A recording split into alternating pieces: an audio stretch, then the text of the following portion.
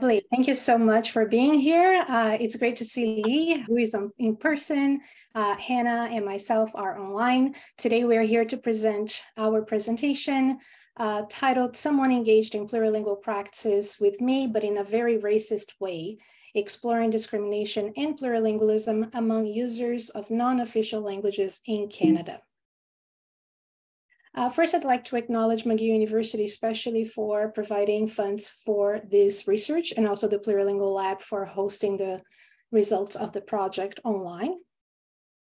Just to give you a bit of an outline, we're going to talk about our positionality, the Canadian context.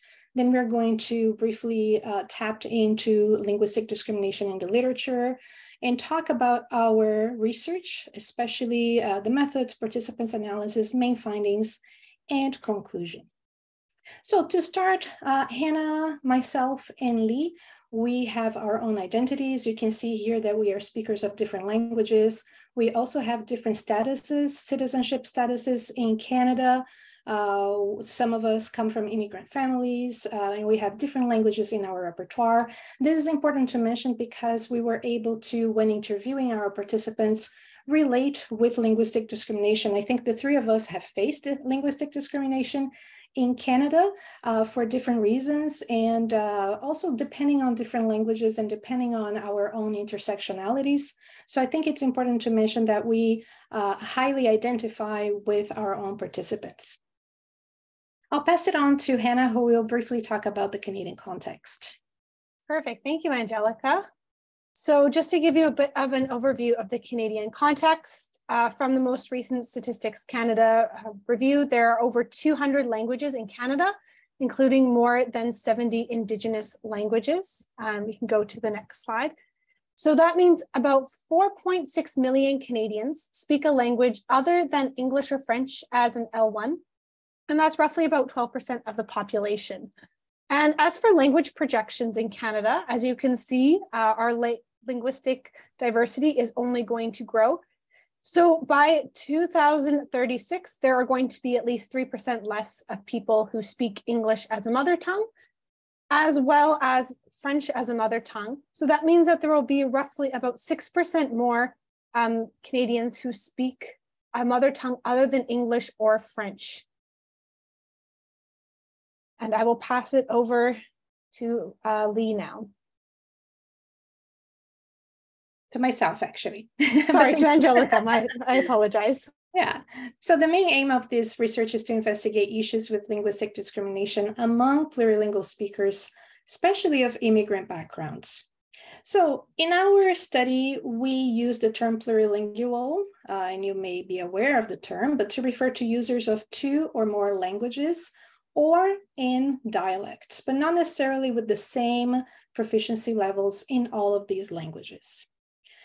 We have seen in the literature that French and English bilinguals can often engage freely in plurilingual practices here in Canada, such as translanguaging. We live in Montreal and we can see this every day. But we have also seen that English and French bilingualism remains a challenge for the development of plurilingualism in Canada, especially because it favors the official bilingualism. We have also seen that members of minority groups are denied linguistic rights to both first languages, if it's not an official language, and additional languages, that standard monolingual ideologies enforce linguistic discrimination. And research in Canada shows that plurilingual international students face linguistic discrimination in different forms, including microaggressions and exclusion or ascribed capabilities. Now, the problem is that there is no research to date on the experiences with discrimination among plurilingual speakers of immigrant backgrounds in Canada. So we wanted to do this study and with two main questions. The first one, we would like to know participants' own views of their own plurilingual and pluricultural competence to see if they had high esteem, I would say, as a plurilingual speaker. And also to what extent participants feel discriminated against or uncomfortable engaging in plurilingual practice in all of their languages and not the first language only or an official language of Canada. So we recruited participants online. Participants were speakers of 2 or more languages. We did not identify which languages, but one of them had to be English because we were conducting we were getting information in English, all the instruments. They had to be currently living in Canada, and they had to be adults 18 plus. We recruited 33 participants in total, but we're going to be focusing on 25 participants today, especially because all 25 people participated in semi-structured interviews. A little bit about the participants. Most of them were from China. We had some from Canada, from Brazil, and then one each from different countries, Italy, Philippines, Mexico, etc. Citizenship varied a bit. 13 had Canadian citizenship. However, only 4 of them were born in Canada, and 12 were non-Canadian. Non-Canadian, we mean permanent resident, student visa, or work visa. 9 of them identified as white and 16 as non-white, including Chinese, Latin American, Filipino, Arab, West Asian, Black, South Asian, or mixed race. 20 female and 5 male, and 5 participants had English as an L1.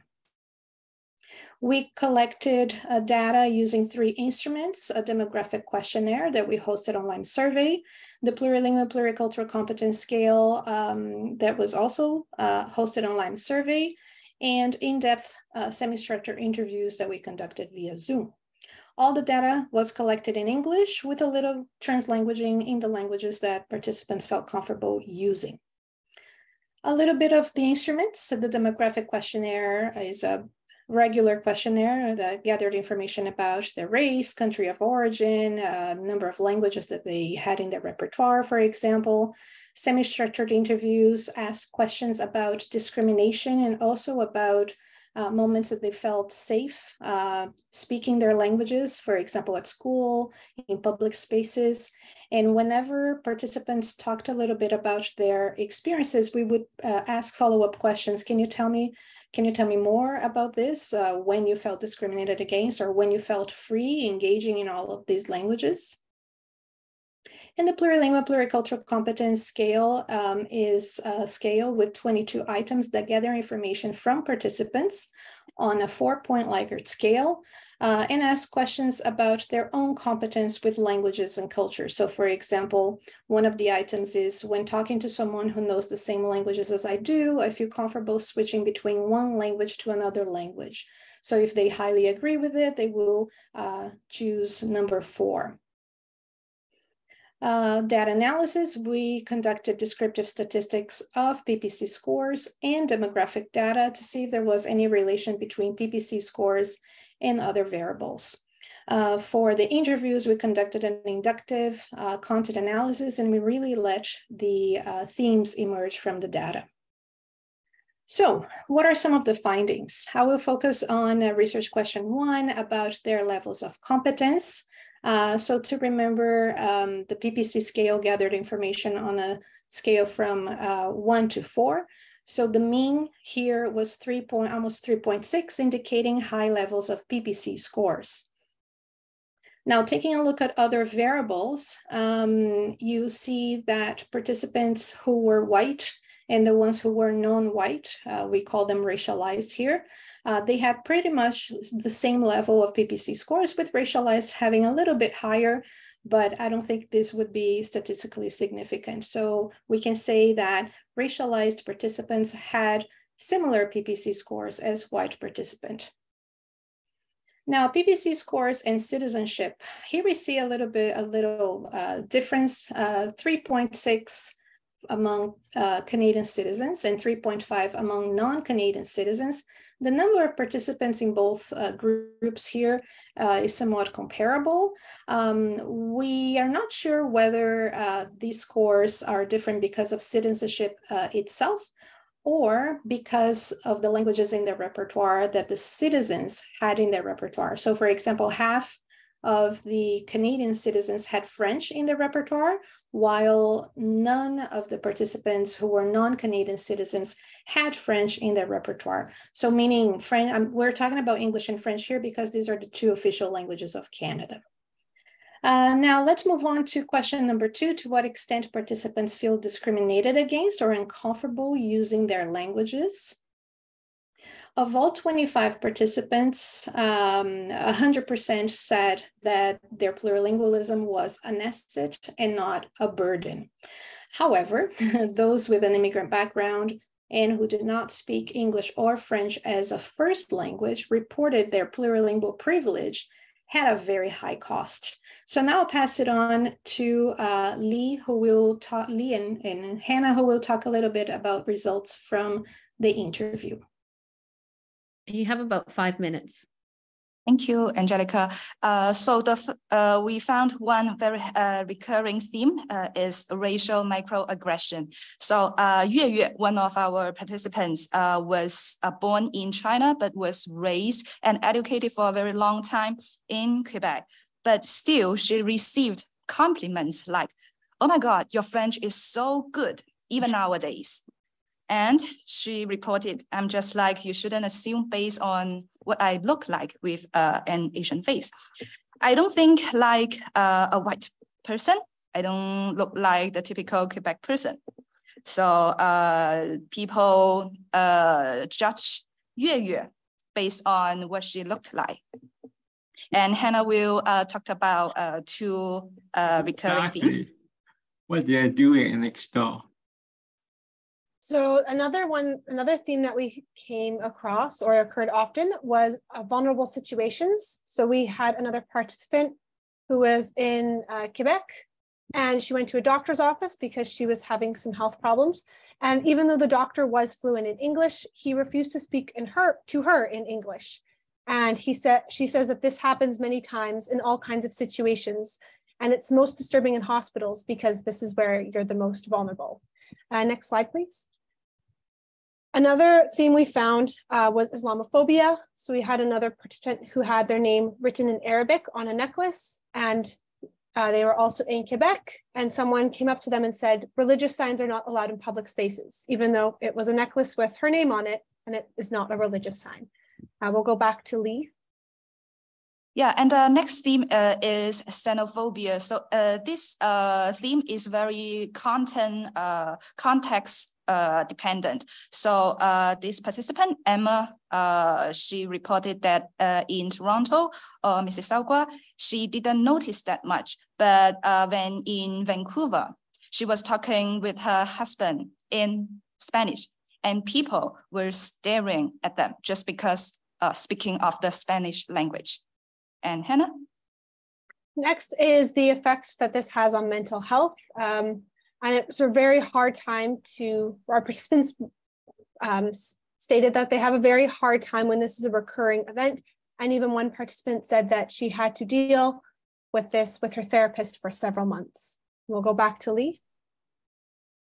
Yeah, and also Cindy, a participant also born in China, reported linguistic illegitimation. So she was asked to use English only in her classroom. You can't use Chinese in here. If you use Chinese, your English wouldn't be better. So for a very long time, she felt like Chinese is not something legitimate in classroom.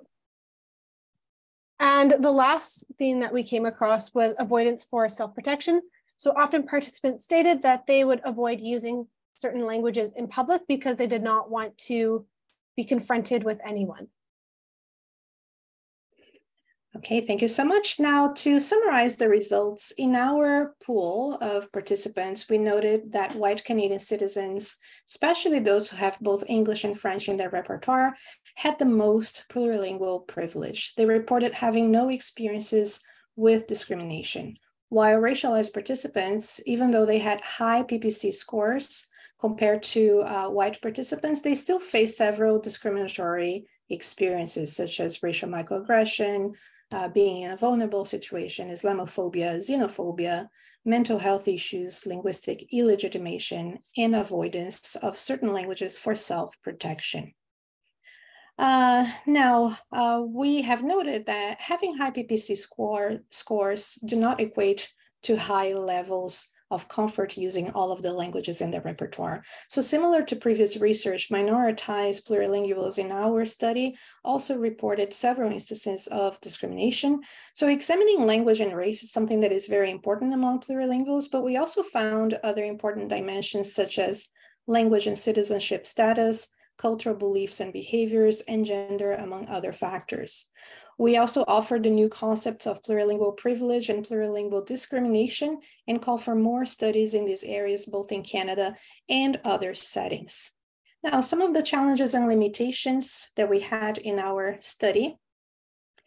Sometimes interviews triggered negative emotional reactions from participants, but they also reported that their participation in the study was very healing, and it was a good space for them to be heard. Data was collected in English. Ideally, we would have all the participants use all of the languages, but we used English as a language that we shared. Number of participants was limited, and it was mostly in Quebec and Ontario. So it's important to think about large-scale quantitative studies, not only in Canada, but also in other settings. And of course, more research is needed to confirm the results of this study to advance scholarship in plurilingual discrimination. These are some of the references. And thank you very much. And we are now open for questions.